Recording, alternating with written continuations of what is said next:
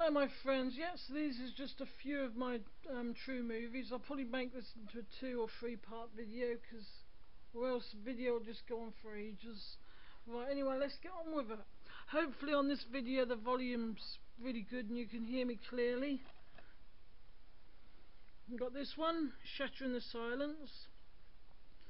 I think this is the one where her dad's abusing her, so they find out, they kick him out of the family, and then he wants to rejoin the family and be sort of normal, but oddly enough she lets him back in. And then that happened to her when she was young as well. If I had children, which I don't, it happened to them, I wouldn't want him back, or whoever done it. There you go. It's called Shattering the Silence. Next one, I've got Wolf Creek 1, but I've just got Wolf Creek 2 here. Yeah, there is actually a man in Australia, or used to be, I don't know if he's still about. He used to sort of go about the outback in Australia and get victims, lure victims like backpackers, hitchhikers, that sort of thing, and take them back to his place and basically torture them. Wolf Creek.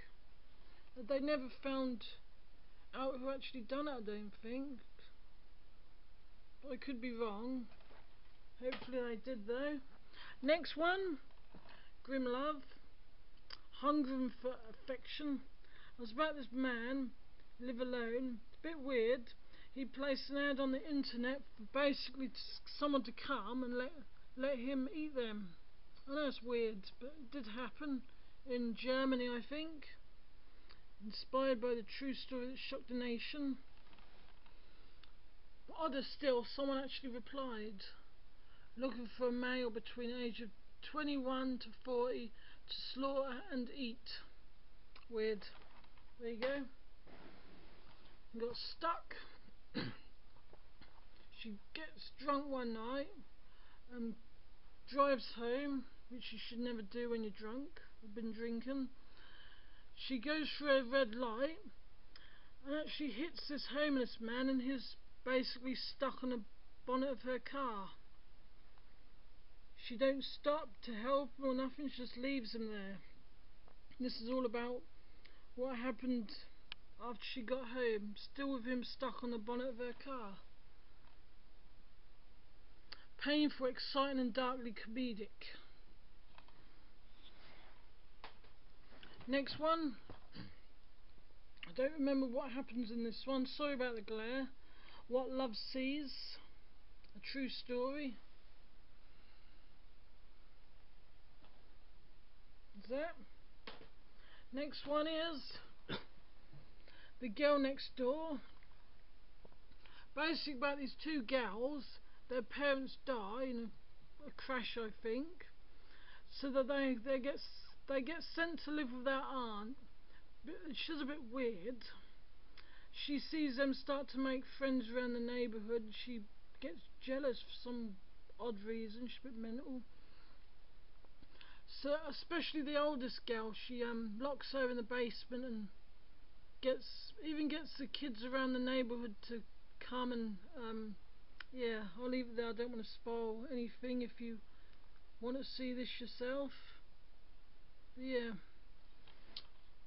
some people are evil, I'll just say that. And that's called The Girl Next Door. Next one, we've got Dawn Ann, played by Deborah Winger, based on true story. Basically she's dying of, I think she's got cancer, and it's just all the things that she does when she gets diagnosed with that.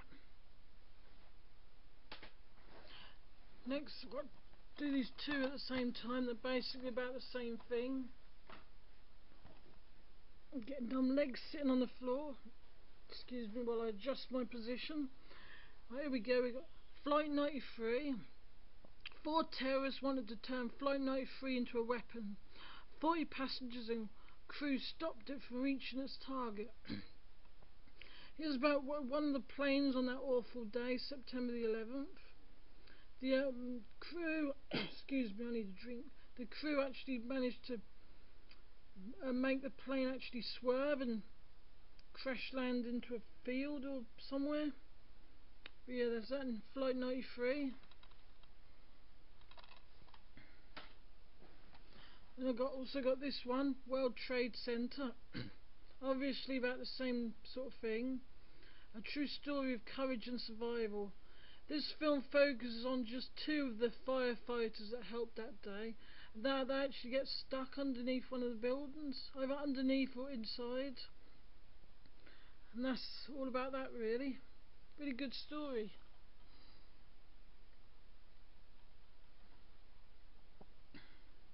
True story of courage and survival. Really, the Flight 93 and that World Trade Center should never have been made. Because that awful day should never have happened. But it did. So, anyway, moving on. Behind closed doors. This just focuses on this young girl as she's growing up and her pretty poor childhood and stuff. Sorry about the glare again. Next one is, excuse me, Scattered Dreams. I'm sorry, I can't read. I don't really remember what happened. In prison for a crime they didn't commit, torn from the only thing that mattered, each other. And so there's that. Based on true story. Now Annabelle, I'll show you the Annabelle film. Before The Conjuring there was Annabelle. But Annabelle, this film is actually based on a real story of, there is actually a possessed doll that's locked in a museum somewhere in America. Yeah.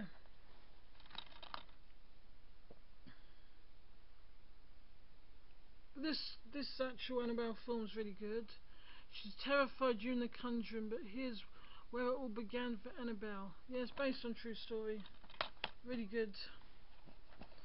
And that's part one of my true movie collection. Hope you enjoyed this video. Thank you for watching and goodbye.